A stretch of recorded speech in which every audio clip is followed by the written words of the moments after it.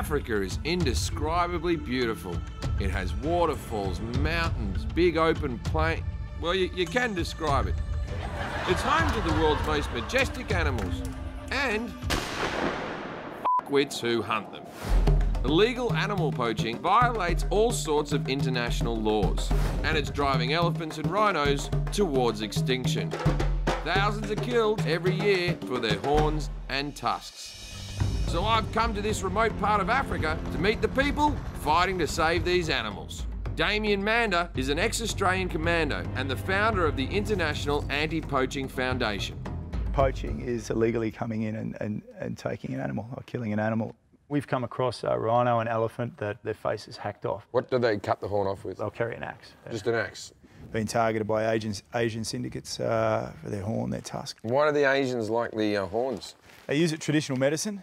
Some people say it's an aphrodisiac, make your snorkel a bit bigger. But it hasn't been working if the rumours are true. And what's your background? I was with the Army Special Operations. I was a sniper there. Did 12 tours in Iraq. 12 seems like a lot. Yeah. Special Forces do loads of tours in the Middle East. Then after years of combat, they're told to just switch it off. There's not too many jobs for a sniper in the local newspaper when you get back home. Ended up just, face down in a bloody plate of Coke and a bottle of tequila in South America for a year. Things worked out pretty good. Yeah, no, mate, sort of hit rock bottom.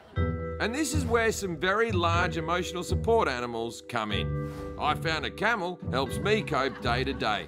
But wild animals changed Damien's life. And now he's using his military expertise to protect animals in Zimbabwe and beyond. But what sets Damien apart is the way he recruits rangers. We shifted our operations about 2 years ago and started employing exclusively women from the local community.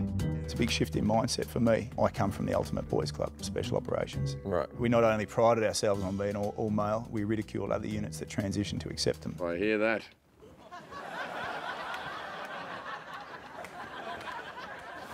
I sat down with 2 rangers from Damien's crew. What do you think makes a good ranger? Women have got a motherly heart. It's caring. Yeah. For many of these women, being a ranger is the first paying job they've ever had. And to the surprise of absolutely no one, local men were not too happy for them. Because, just like late night TV hosts, field ranger is a job that almost always goes to a man. Have you felt pushback from your community? Men. They will just say, you cannot do this job, this is just a matter of wasting time. Have you had any pushback? Oh yeah, we have. There's something refreshing about just not giving a what other people think. Yeah, it's the best. I don't care is the strongest sentence in the human language. You've got to mean it though. You got to mean it.